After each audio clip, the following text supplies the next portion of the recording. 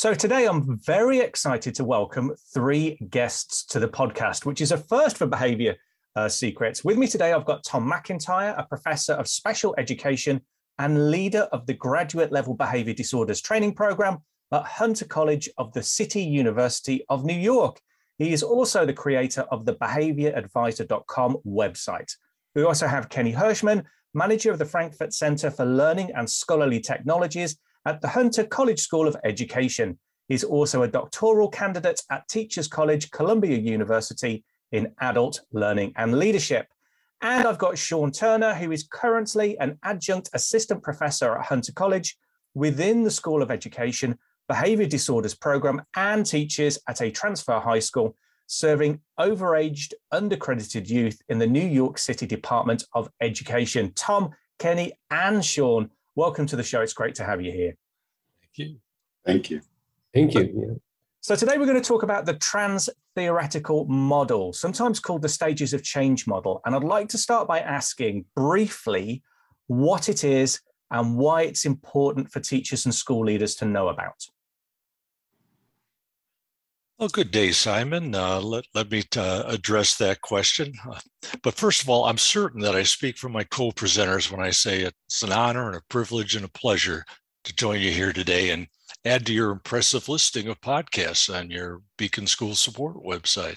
The privilege is all mine, believe me. I've been wanting to talk about this topic for a long time, and I know you've been working on this for some time, and you haven't quite been ready to sort of bring it into the public arena. So I'm really excited to hear about your research today. Indeed. Our team is enthused about the transtheoretical model that identifies a person's level of willingness to change their persistent, maladaptive, counterproductive behavior pattern. Based on that assessment, then we use prescribed general approaches of intervention to change those behavior profiles for the better. As educators, we can make use of this model with some modifications to expand that willingness in our intervention-resistant students who display antisocial behaviors to work with us on replacing those harmful ways with more pro-social ones. We'd like to tell your audience members all about this model and how it applies to reaching and teaching kids with acting out behavior disorders. Our students who are persistently oppositional, defiant, disruptive, destructive, and aggressive. We're talking about kids who are assigned diagnostic labels such as oppositional defiant disorder, conduct disorder, or as phrased in the common vernacular, tough kids.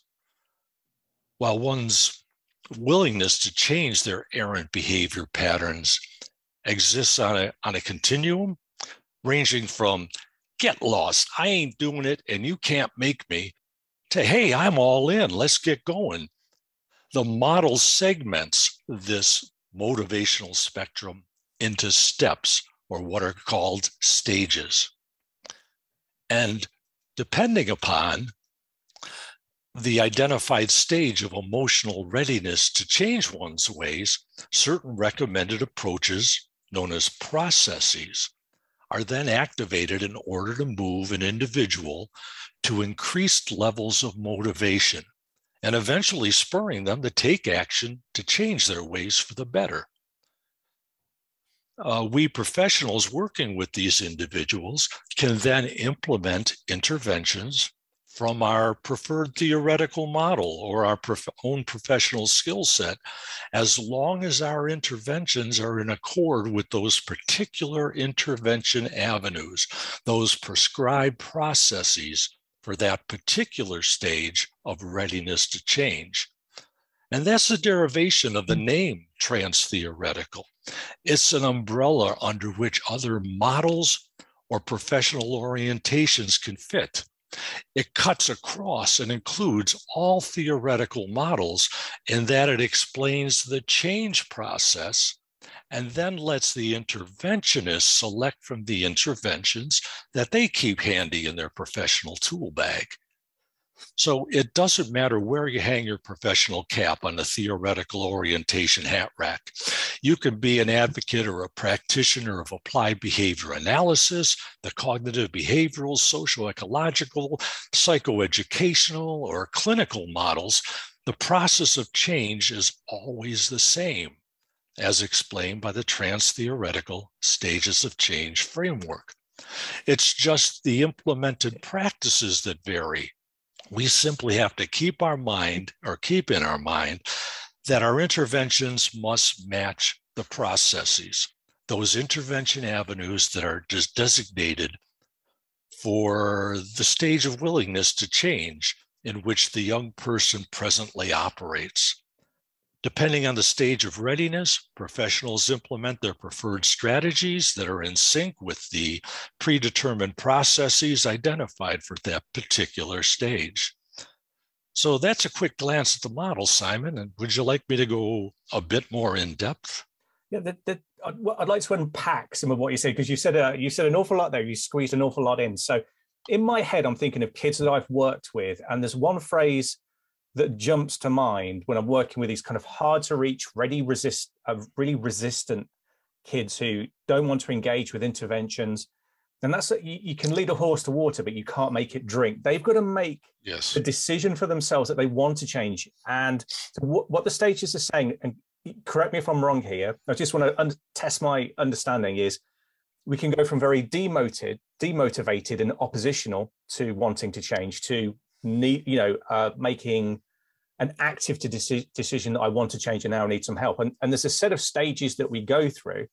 And the kind of intervention or the process that we use to support the child kind of depends on their stage of motivation, where they are on that scale. Is that correct? Yes, it is correct, according to the model. So how was this model developed? Where did it come from originally? Well, the Stages of Change model was developed back in the 80s and 90s by two psychologists, Prochaska and DiClemente. And it was based on their clinical work with adults who engaged in practices that risked their health and their safety. This included unhealthy behaviors ranging from overeating to failure to take their medication, to smoking, to alcohol and illicit drug abuse. And since that time, thousands of studies have demonstrated the model's utility in promoting positive change in an ever-expanding number of areas. Related to our discussion today, some of the model's applications have involved delinquent youth, and interestingly, teachers who were using coercive means to manage their students' behavior in the classroom. Well, to sum it up, it is the preeminent model in clinical settings serving adults, helping them to change unhealthy habits. There are thousands of studies that support this intervention model's effectiveness. Given its success with changing ingrained and intervention-resistant behavior profiles, our team has been working to determine how we can bring it into the school building for use with educators or by educators and support staff who are working to help kids with behavior challenges make better choices.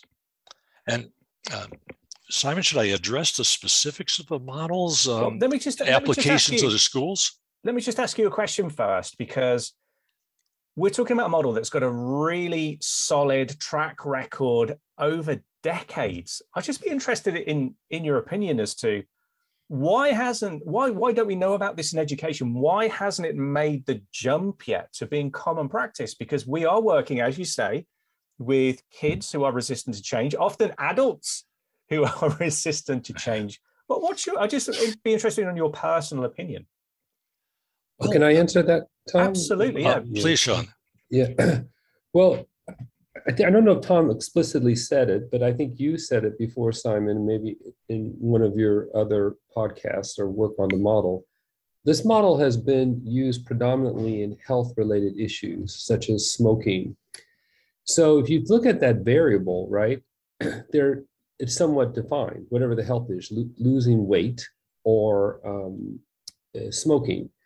It's kind of non-negotiable. We know what that behavior is, right? And it's between the person and that variable, and they usually have some form of counselor or counselor support. So that is similar to the educational model, because often, this goes back to your first follow-up question with Tom too, in the stages, it's very easy to know when a kid says, I don't want to change. It's okay, now the kid says, I want to change. And it's more than motivation. They need some help with that. So they've been able to find really success when it's about smoking or weight loss, because it's more than just, I want to lose weight. Now, how do I do this? So I think, so in those kind of clinical positions, the model has been really effective. There's gaps in it being applied in the educational setting. From my personal view, it's because behaviors or rules in a school are not as black and white as smoking, right? Smoking is smoking. You either get rid of it or you're not. But there can be a lot of subjectivity, including the teachers' teaching styles, the kids' learning styles, other variables, kids in the class. There's many, many different variables. So I think from that aspect, this is why we are very interested in looking at these gaps. We know it works in the health model. So when we go into the educational model, what are the gaps and how can we address that in our work? And so I think we can talk a little bit about that later on, what we're finding about that, because we are finding new gaps as we go on. Certainly, Tom alluded to, there's a gap in the peer-reviewed literature of this model in educational settings. Tom, yeah, go ahead, Tom. Yeah.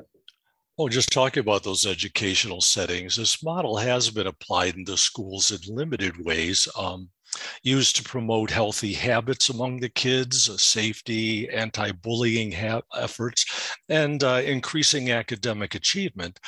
But oddly, as you were saying, Simon, it hasn't yet been applied to students who display disruptive behavior disorders, those school-based externalized behavior patterns that are marked by opposition and defiance and disruption, destruction, aggression. And odd to me, at least, when I read about the model, my first thought was that this applied directly with persistent acting out actions.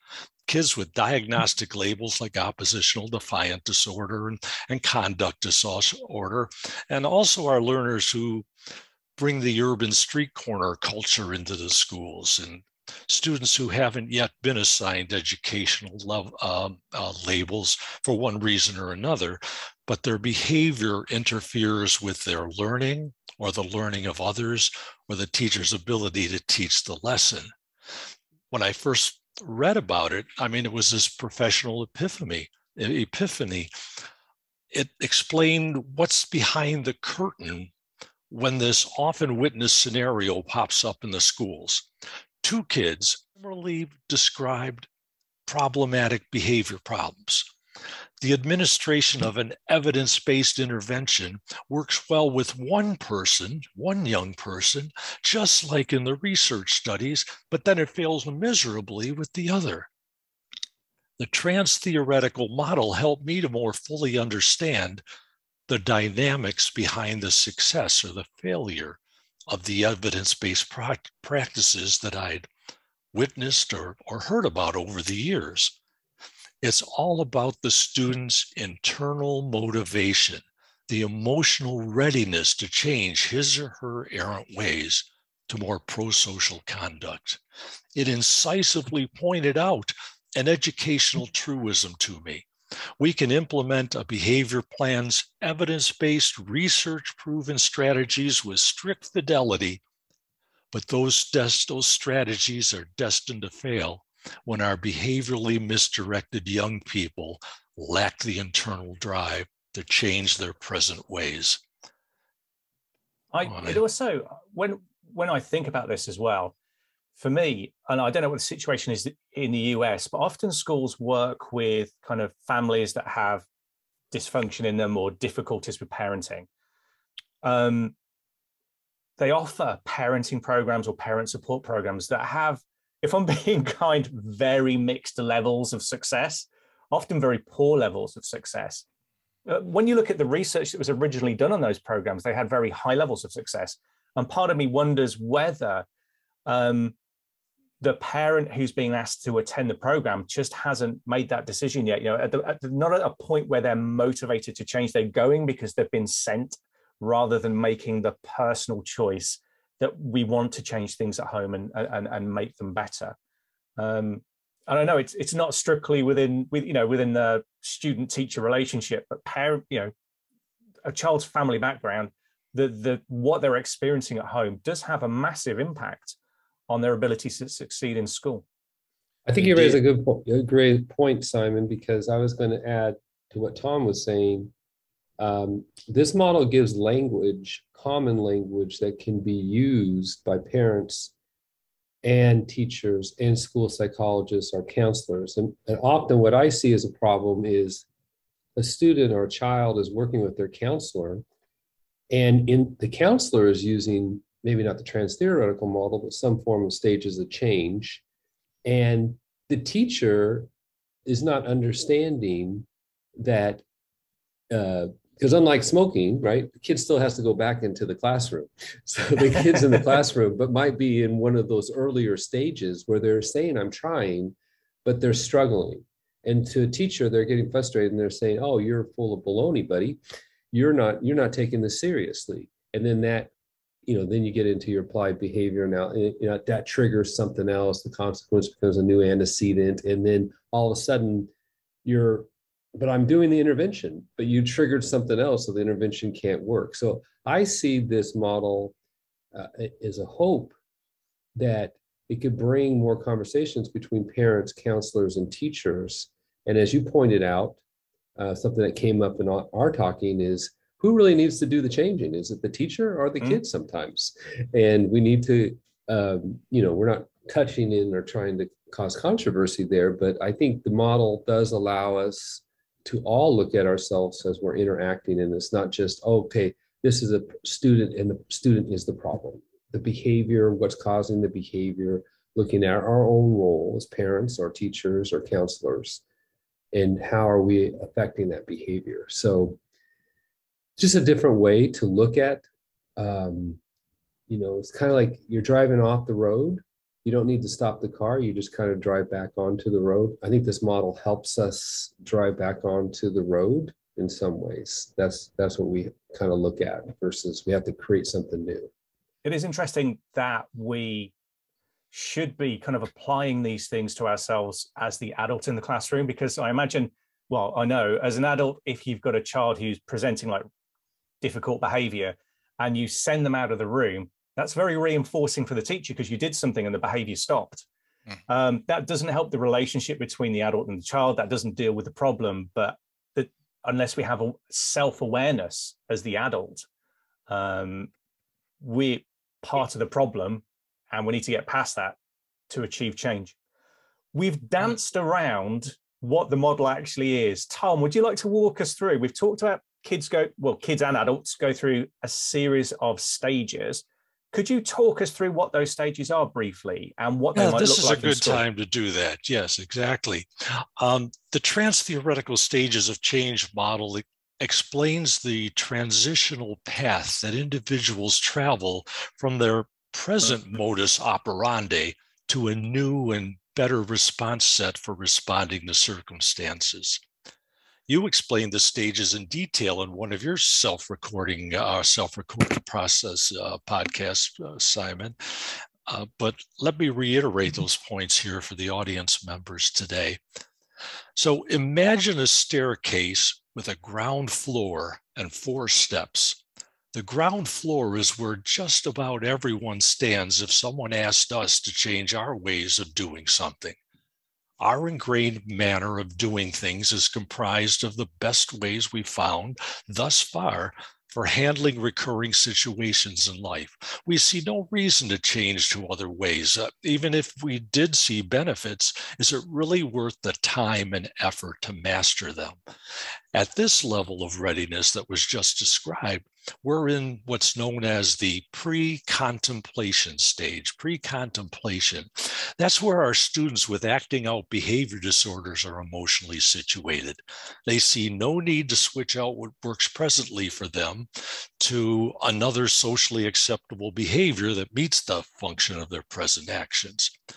We all know some kids like this, the ones who defend their errant actions, blame others, tell you to take a long walk off a short pier, and or fail to respond positively to the evidence-based strategies listed in their behavior intervention plan that we developed. So the question arises, how do we reach and teach kids on this level? Well, the stages of change model designate certain approaches referred to as processes that will create an awareness of the problem, help the student develop ownership of it, and question their defenses for their present actions. This acknowledgement that a problem exists moves them up a step to the contemplation stage. So just before we jump into contemplation, can I just ask a question? So the kids at pre-contemplation, I imagine means before thinking, before really accepting you've got a problem.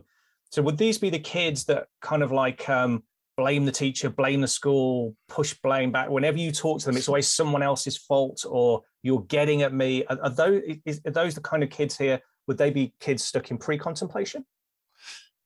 Yes, if we asked you to change the way you eat a steak, to move your fork to the other hand and the knife to the other hand, and cut it only with backward horizontal motions, you'd say, "Why? I know how to eat a steak. This is my way of doing it."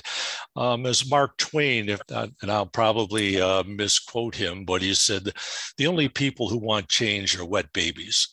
That is just, it's working for us. It's the best thing we've found so far. And then teachers often, or school staff, we try to implement interventions and the youngster is just not ready for it. We have to build to that. We have to take them from the I ain't doing it stage to the contemplation stage, where they're no longer certain that their present ways are the best life path to follow.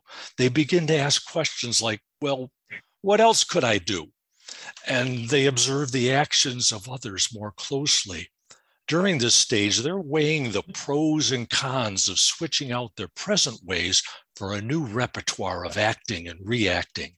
And again, the Transtheoretical Model provides us with general approaches, processes for affecting what is known as decisional balance. We match our preferred interventions to the contemplation stage in the indicated processes in order to promote the person's desire to actually undertake transformative action. If those methods we implement match the processes that were described for the contemplation stage, the scales will tilt the decision to move further into the change process. The motivation, the readiness is now there to step up another tier to the preparation stage. The changers, as they're sometimes called, the people who are undergoing the change, increase their emotional readiness to actually engage in these new actions. When they become fully mentally committed, when the benefits of changing are recognized as being greater than the drawbacks, thanks to us using interventions that align with the prescribed processes for that stage, they will then leap up another step. There is a preparation stage, and that's one area that Sean, Kenny, and I need to modify. We believe we need to modify the Transtheoretical Model a bit. As educators, we know that kids don't suddenly and proficiently adopt a new operational way of acting just because they decide to do so. Teachers have already suggested, sometimes demanded, that they show more appropriate classroom behavior. And the misbehaving kids might have really wanted to fit the classroom structure and follow the rules and procedures, but it was all for naught. As with academics, our learners, however motivated, just don't absorb subject matter because they're told to do so or they want to learn. That's why teachers' lessons first demonstrate what to do before having the students practice with partners or in small groups. And then when they're more adept at the steps and the processes, we have them perform the learning task on their own. So our research teams perceives a need to add a component to the mental commitment of the preparation stage and skill acquisition. So you were talking almost, are you talking about a coaching process almost? The way we would coach kids to do anything in school. We wouldn't just, if you want to teach a child to ride a bike, you don't give them a PowerPoint at angular velocity and then say, you're set, off you go. It takes practice and build up. Is that kind of where you're going with that? Yes, in the traditional model, in the clinical model with adults, it was just getting oneself mentally prepared to say, I'm changing. And then they jump into the action stage. And we're saying no. In the preparation stage, well, we're saying yes. But additionally, along with mentally solidifying that you are going to change, you need to know what you're going to do. You need to become more proficient at it. You need to practice it in social skills groups, in the coaching, role playing, that sort of thing, so that the youngsters develop some proficiency in actually displaying the behaviors and are more comfortable than doing it in real life. So we prepare the student mentally and in terms of their skills. What comes next? Then they're going to take action. What does that look like? Yeah, rebounding up to the action stage, it's the next stage, the next step up in the change process. Having become mentally and physically prepared, they're now ready to engage in these newly acquired actions during actual school-based happenings. Now, as you might have already guessed, during this stage, we're engaging in support strategies that align with the processes that accompany this behavioral tier. And that matching of interventions with the processes designed for use with that stage progressively leads to proficiency in the new ways, allowing the student to step up to the final stage of the change process, maintenance, keeping these freshly mastered behavior response patterns intact and keeping the phenomenon of what's known as relapse to the old ways at bay, avoiding and resisting the temptations to return to the former maladaptive profile. And certainly the stages are not as distinct and separate as the model describes. The mnemonic device of imagining stage-wise, stepwise stages is much like the Roy G. Biv a memory device to remember the order of the colors of the rainbow. It's a helpful heuristic for remembering how the change process progresses. However, our team recognizes that there's overlap or blending of stages, much like a rainbow in which the colors are not actually segmented, but rather they transition from one to another. People are messy, emotional things, I guess, and they're not robots. They don't move through things and stages mechanistically. Is that what we're saying there? Indeed, that's what we're saying. And rather than that staircase characterization, our team is talking about how the change process might be more akin to the depiction of climbing a ladder in which a person can have individual hands and feet on different rungs at the same time. For example, a student of ours can be in the unsure contemplation stage while participating in the social skills practice lessons in order to gain a sense of how easy or difficult it would be to change. That's the preparation stage. And when seeing a well-liked teacher or some peers from the social skills practice group out in the hallways shows the rehearsed response. That's the action stage. So we could be in different stages at different times, and realizing too that those stages are not actually segmented. So let me stop at this point, Simon, and allow you to bring in my esteemed colleagues a little bit more. Can I just say, I love that analogy, a ladder with hands and feet, different points, different places. I think that's really, really helpful. So we've talked about the kind of the theoretical side, and we've talked about how this approach originally came from, adult fields around addiction and diet and alcohol and whatever. Now you are researching and validating this approach at the moment, working with real young people in schools. What form has your research taken so far? And I'll go ahead and start with that, and then I think Kenny is going to add a little bit here. So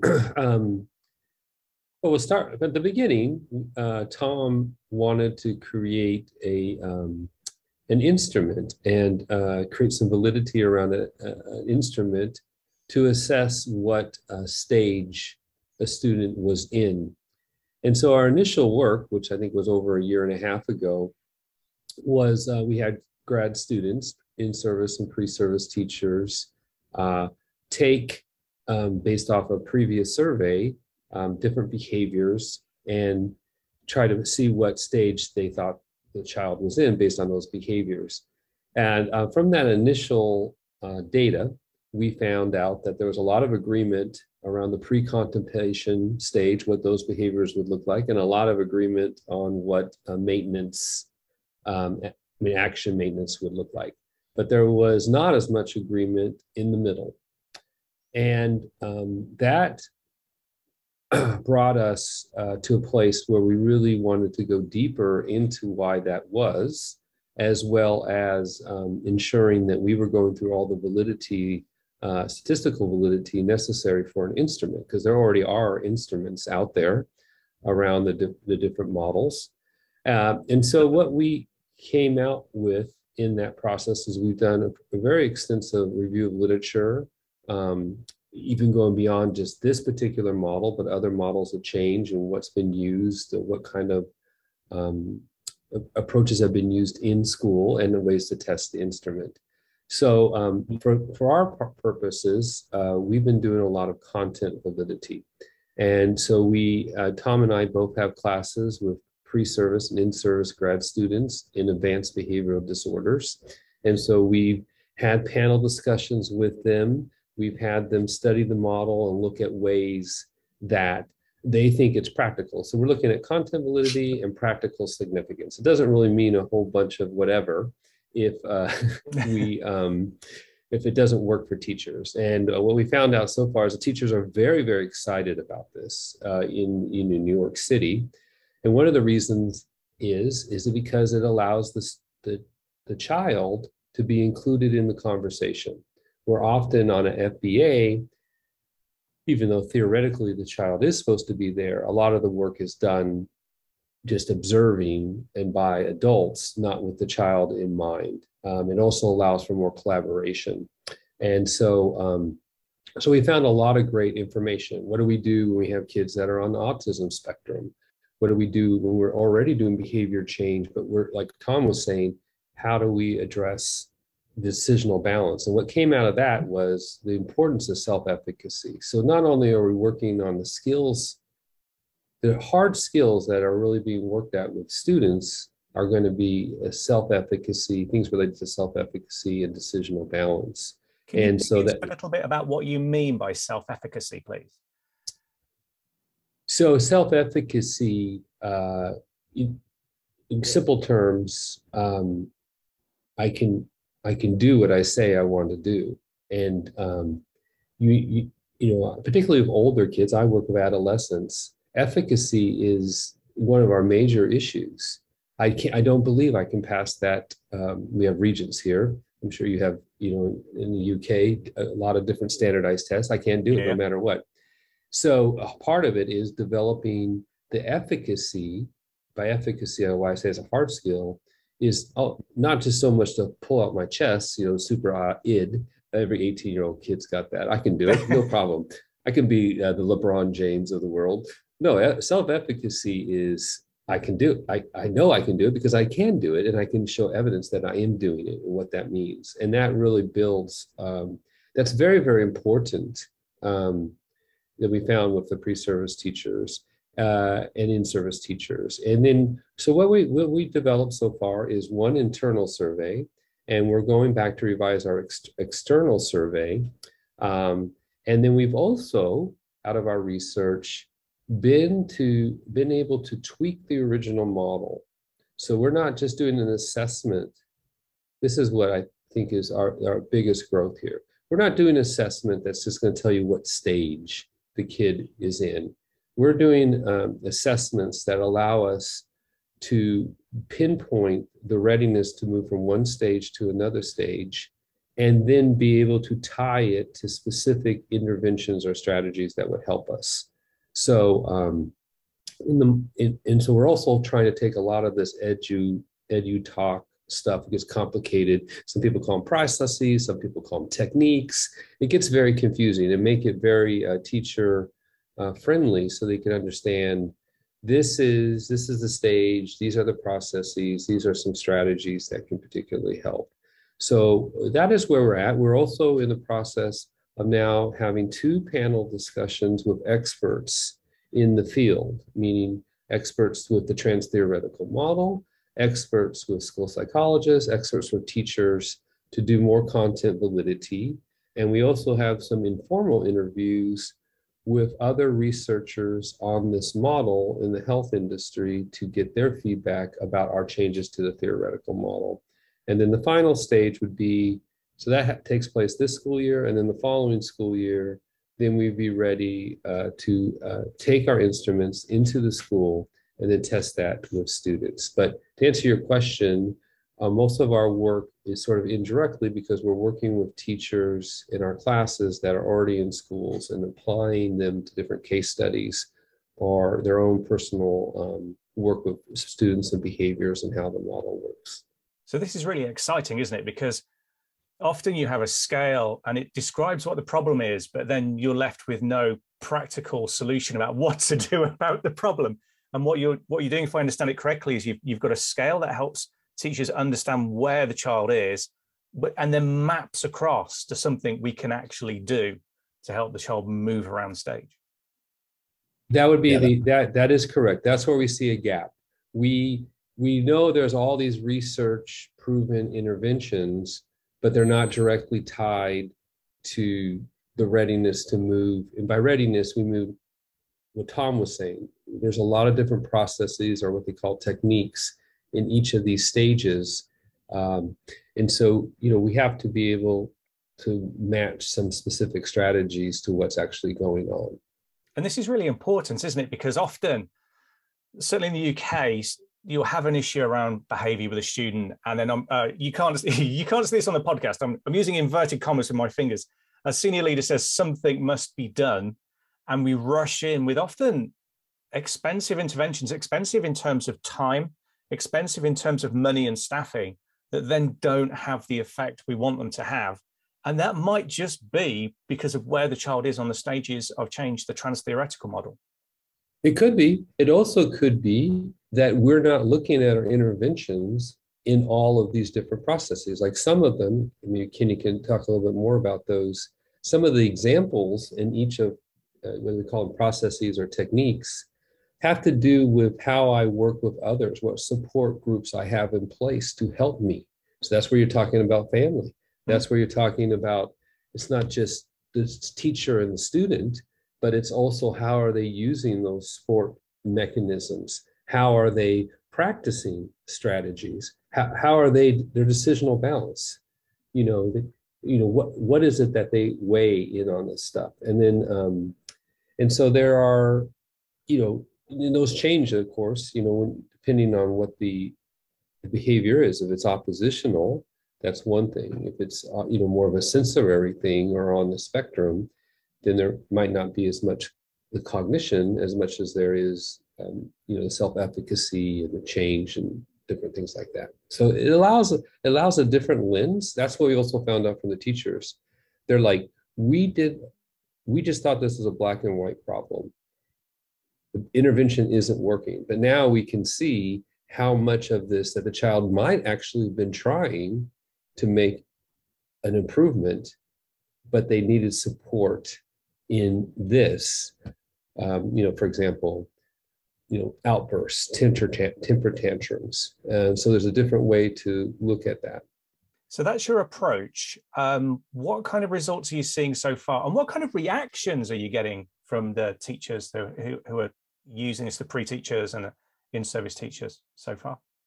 Because, I think every teacher gets empowered when they see a child get empowered. Nobody wants to be Pavlov's dog. They don't want to treat kids as animals and manipulating. And I think it's called the Transtheoretical model, but I always think of it as the transformative model. This is an idea, something gets transformed. And I think that's what gets teachers really excited, because it's able to, to break down the problem into very doable pieces and look at something a little bit different than just antecedent and consequences, right? If I'm manipulating the antecedents and the consequences and it still doesn't work, now all of a sudden we have something that I can work with the student with, we can be partners with, we can show growth, we can reach out to our other partners. And that's ultimately, you're not going to change an oppositional kid. You're not, but we have a lot of teachers who save kids, like the movie Dangerous Minds or things like that. This is not what this is about. This is about, over time, helping kids develop these particular skills that they're able to, look at things and so forth like that. Tom, did I get right that, Tom? Or yes, and even making our students aware of the behavior change process can help them better wrap their minds around what they're going through, why they're hesitant, why they're resistant, why they're feeling like there is some optimism. Additionally, some of our teachers have applied the model and the interventions to kids on the autism spectrum and to kids with other we tend to be focusing on externalized acting out behavior patterns, but we're getting some reports that, this behavior change process applies to anyone who needs to change their ways for the better. And there's been a big move over the last few years towards metacognition in general in teaching, hasn't there? So this fits beautifully with that.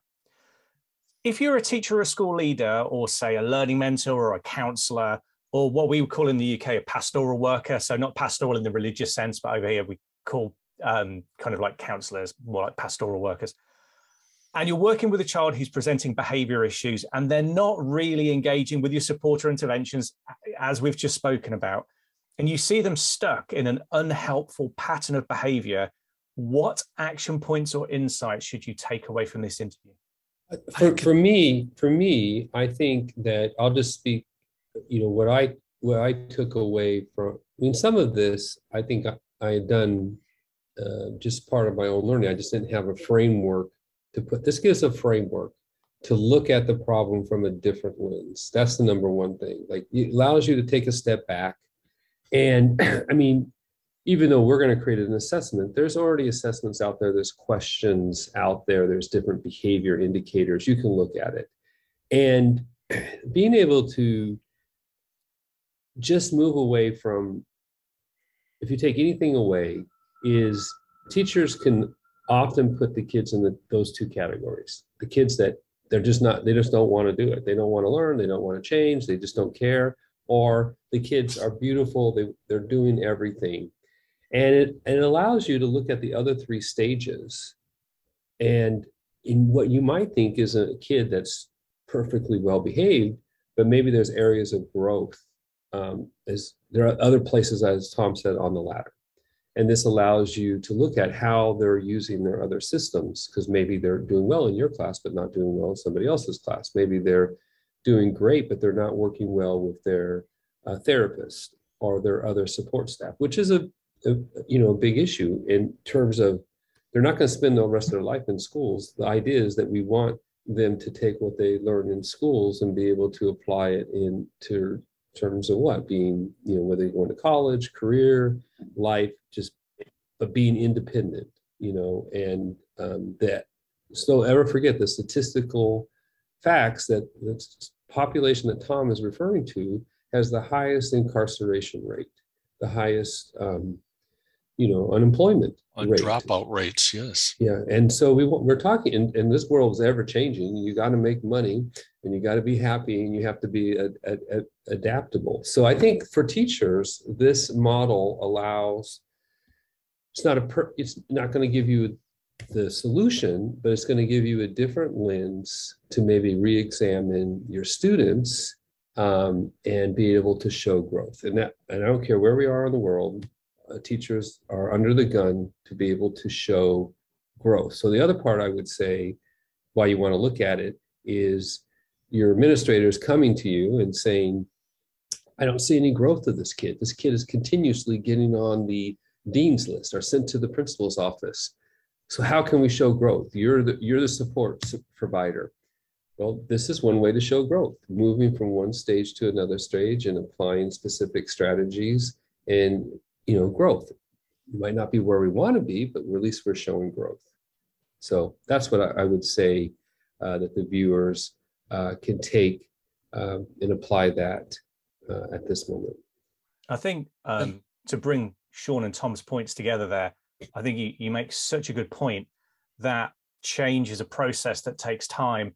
It rarely comes from a motivational speech, and then you see, a quick training montage sequence as you do in the movies, and then suddenly everything's fixed. It is a process over time that we have to work away at.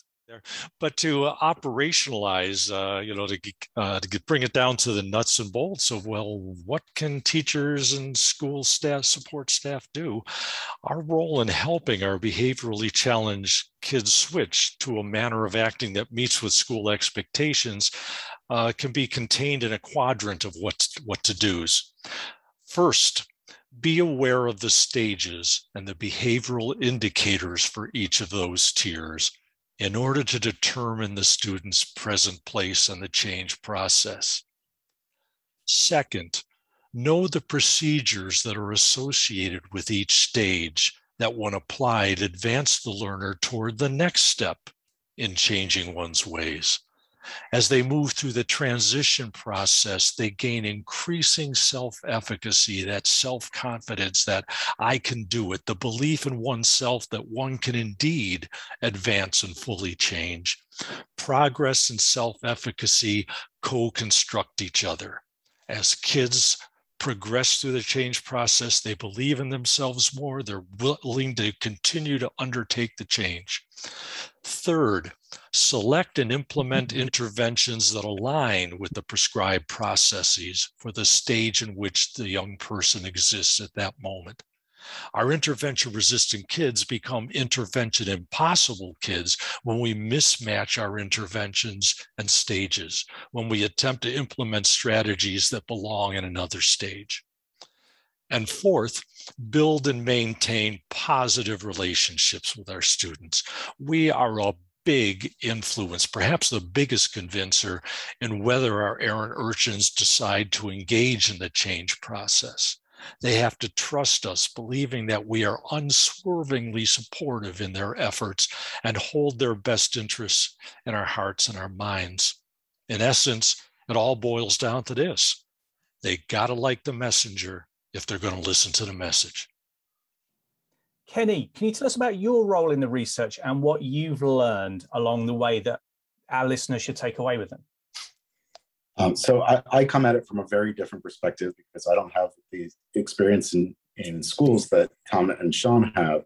I'm an adult researcher, and so I have familiarity with developmental psychology. I have a familiarity with how change processes work in adults, and so because the stages of change model, the Transtheoretical model, has typically been applied to adults, the existing literature is really geared towards working with adults.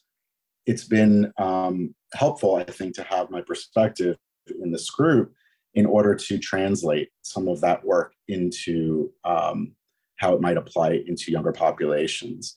So what I've picked up is a lot of the things that perhaps the three of you take for granted, that you have this familiarity with these populations, that you understand sort of the mind of a child that I may not necessarily have quite the same perspective on. But one thing that I've really appreciated in this model is the way that it's very interconnected. And as Tom said earlier, it's very fluid. So a child can exist in multiple stages at once, can be partaking in multiple processes at once. And then there are many, many different strategies that can be engaged at once as well.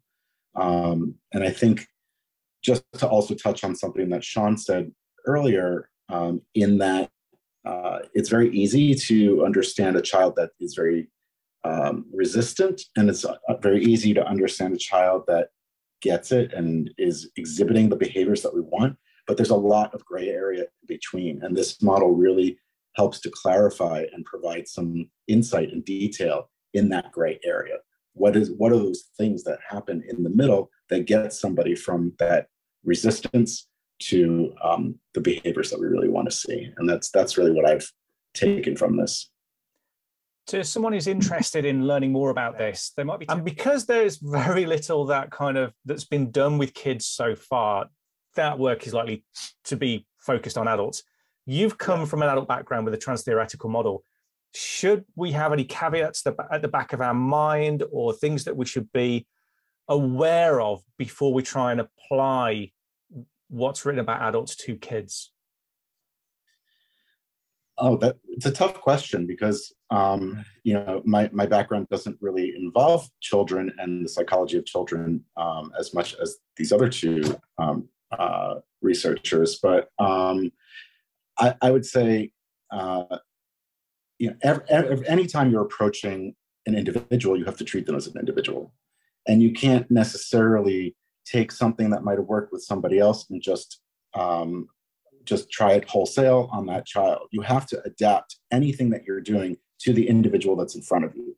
And no matter what we come up with in terms of our own model, in terms of our own intervention strategies, they're still going to have to be adapted to the individual. And so whether you're reading a book that's based on the Transtheoretical model as applied for adults, primarily with these health behavior changes, and you want to try to adapt that into a child that's in front of you exhibiting very specific patterns, you have to really think through, what does this particular child need? What are these behaviors suggesting about their psychology, about their situation, their context, and always bring it back to that. That to me is the most important thing. So no cookie cutter approaches to interventions yet, always wrapped around the individual needs of the child. This is to everybody. What's the first step our listeners and viewers can take to find out more about your research and start applying this knowledge in their own settings?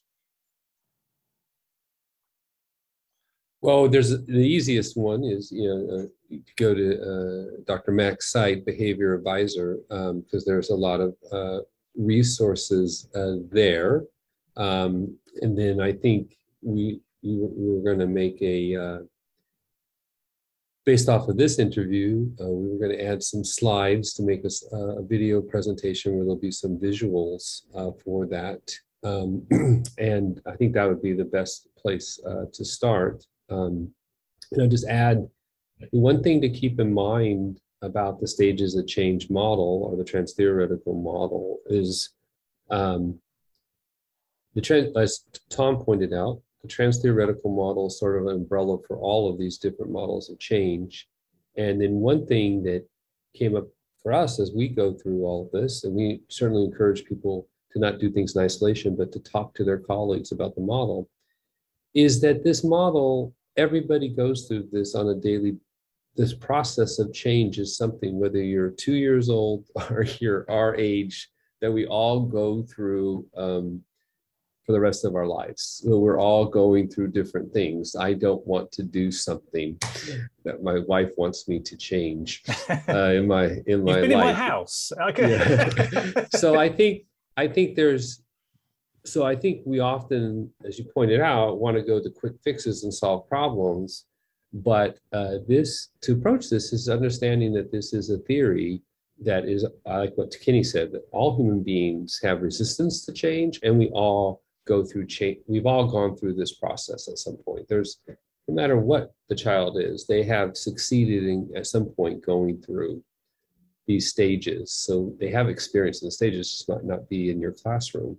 So this just has a habit of allowing you, revisiting some things that you might have been thinking about, but just puts it into a theoretical model. We asked this of all our guests. Who's the key figure that's influenced you, or what's the key book that you've read that's had the biggest impact on your practice? I'll start with Sean.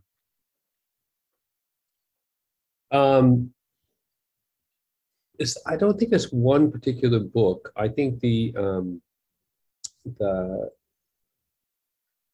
this. I think it's you're talking about the theory of change itself, right? No, just in general, in terms of your professional life. Just in something that inspired you or influenced you. Yeah, I think it influenced me was Paulo Freire, because that to me is, I work with older kids that are often on the margins of society.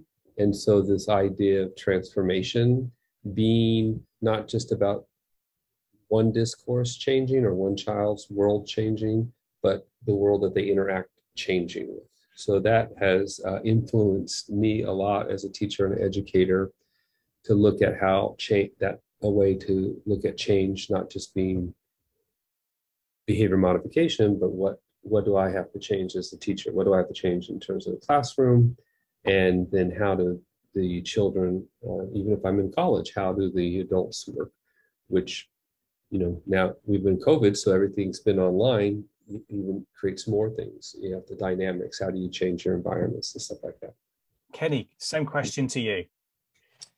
I would say Bob Keegan, Harvard professor at the School of Education there. He developed the constructive developmental theory, which in a book, The Evolving Self, was really formative for me in my doctoral program, and really helped me to kind of get a sense of how people make sense of themselves in the world, and try to differentiate the self from the other and how that process takes place over the lifespan. I think it definitely, for me, provides a lot of insight from an adult developmental perspective on what the research that we're doing and how that might also impact children, because of course this is a lifespan process, and so it does start at birth. And in fact, he has a really great book called Immunity to Change, where he talks a lot about how we are resistant and how we can look at our own mindset and overcome some of that resistance. And I think a lot of that could apply to children as long as it's approached in a way that's developmentally appropriate. And Tom, which key figure influenced you the most, or what's the key book that's had the most impact on your practice? Well, for me, it's a pioneer in working with urban street corner youth and kids with conduct disorders. Fritz Radel, spelled R-E-D-L, in his book with David Weinman titled Children Who Hate. And it has a broken toy soldier held tightly in a clenched fist on the cover. And it's a book that made me think, gee, I want to teach the kids that few others want to teach. It was published back in 1951, even before my wrinkled old soul arrived on this granite planet, but it still has relevance for today for understanding group dynamics and dealing directly with and productively and positively with kids with conduct disorders. Dr. Radel worked with teens in trouble with school and the community and law enforcement. And he directed therapeutic efforts at these summer camps for these kids from inner city Detroit, Michigan. They were bussed up to what are known as fresh air camps in the wilds of upper Michigan. And he developed these conversational methods for reaching through the behavioral barbed wire to the value systems and the motivational switches inside these students. And he developed techniques that known as the life space interview, which were later updated by Nick Long into the life space crisis interview and the conflict cycle, ways of explaining why it is that adults and kids get into escalating arguments and disagreements and how to avoid and escape them in the best interests of the youth.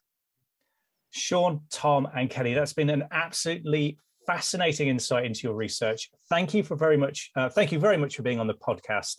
I'm sure all our listeners will have found that fascinating.